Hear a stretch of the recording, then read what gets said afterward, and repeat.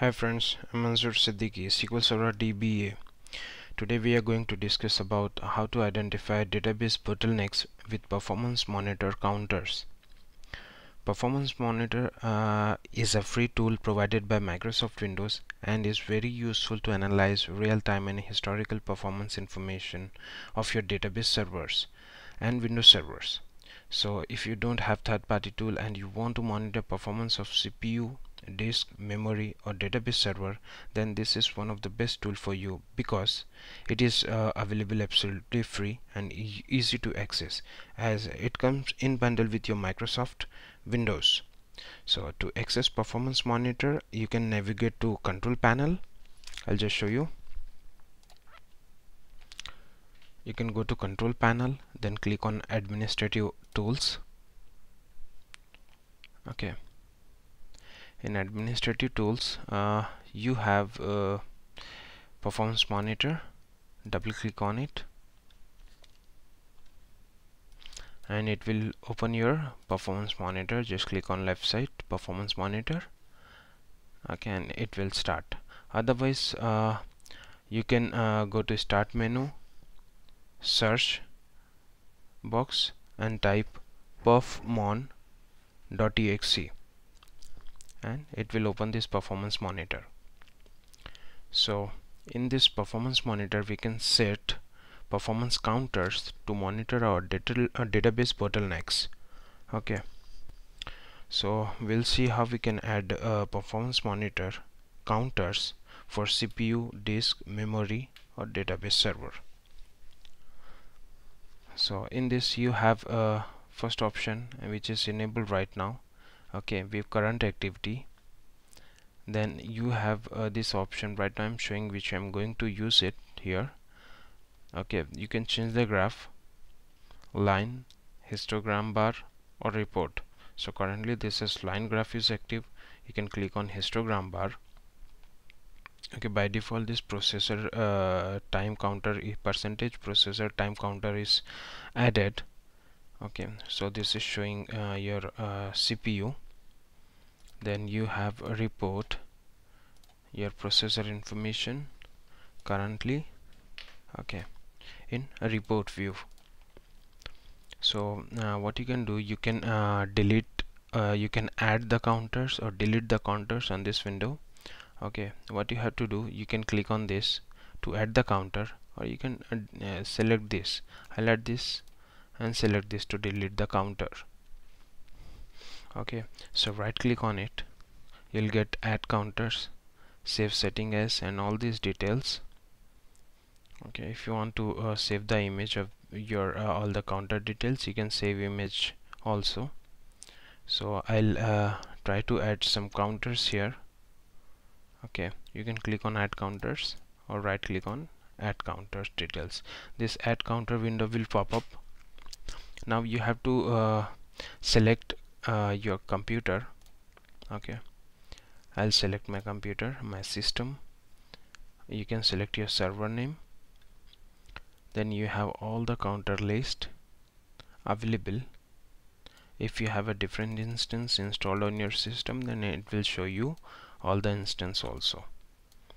Okay, so for example,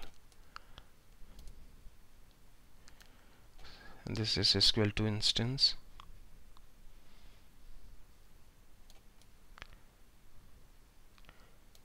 And this is default instance.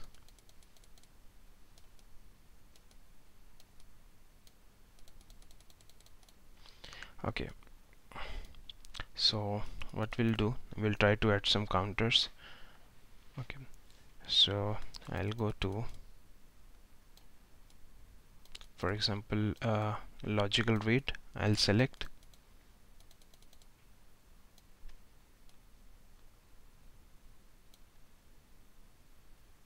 Logical disk,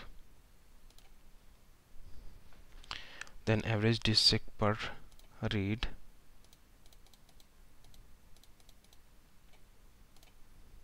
okay, then you can see instance of selected object, it will come.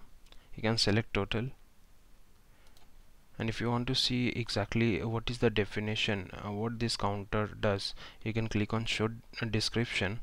Average disk sec per read. Average disk sec per read is the average time in seconds of a read of data from the disk. You can click on add button. Then you have other counters. I'll take average disk sec per write. Okay, you can take other counters also.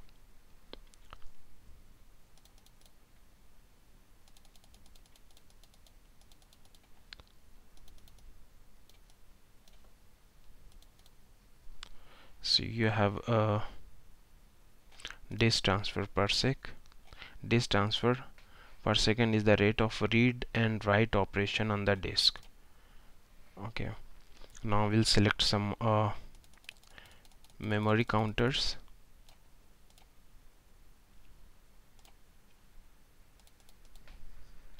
Okay,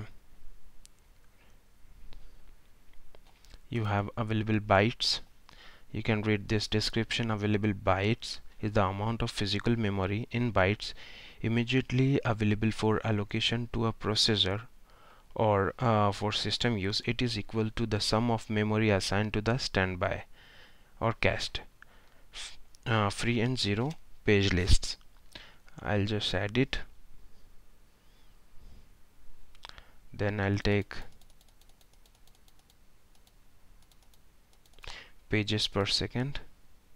You can read the description here. Pages per second is the rate at which pages are read from or written to disk to resolve hard page faults.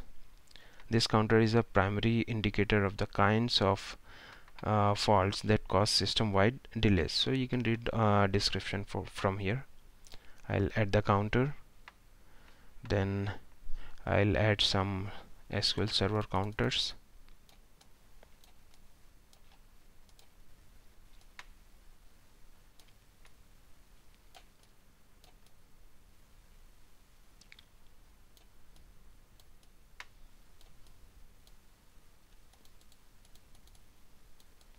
I'll just scroll down to SQL Server.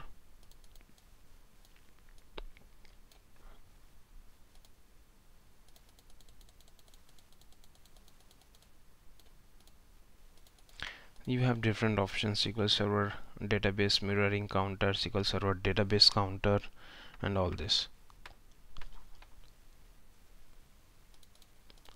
So I'll go to SQL Server buffer manager.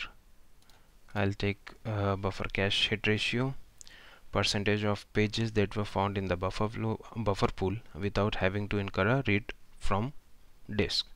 I'll just add it. Then I'll take page life expectancy, number of seconds a page will stay in buffer pool without references. I'll add it. Then I'll take some log counters.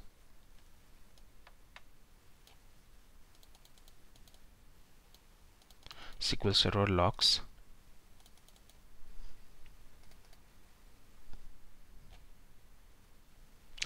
Log waits per second. Number of log requests that could not be satisfied immediately and require the caller to wait before being granted the log. I'll add it. Number of deadlocks per second.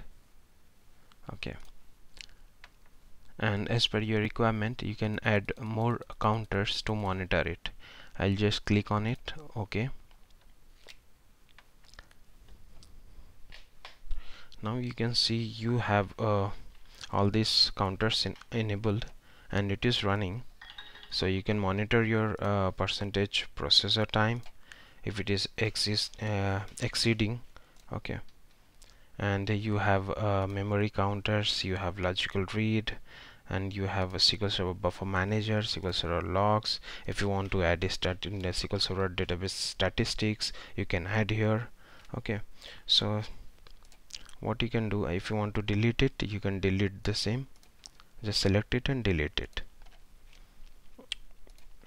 If you want to monitor your particular database, you can also go to add counters and at particular database also.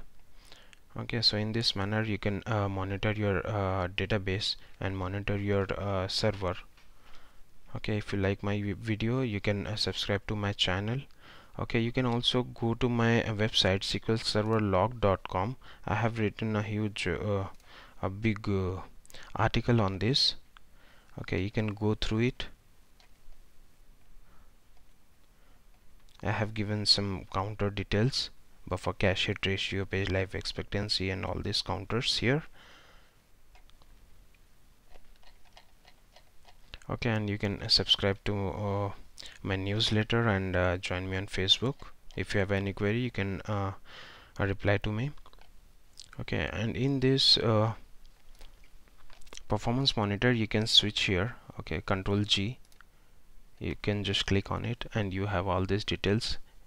You have feature to change all these colors for particular counters. Okay, if you click on it, it will come like this. This is histogram bar. This is available bytes. These are pages per second, and all these details are available. So as per your requirement, as per your feasibility, you can choose your graph. Okay, and if you want to save image, you can click on save image as and save to your disk.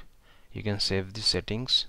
If you want to see the properties, you can go to see properties, and you can add or remove the same data, graph, appearance.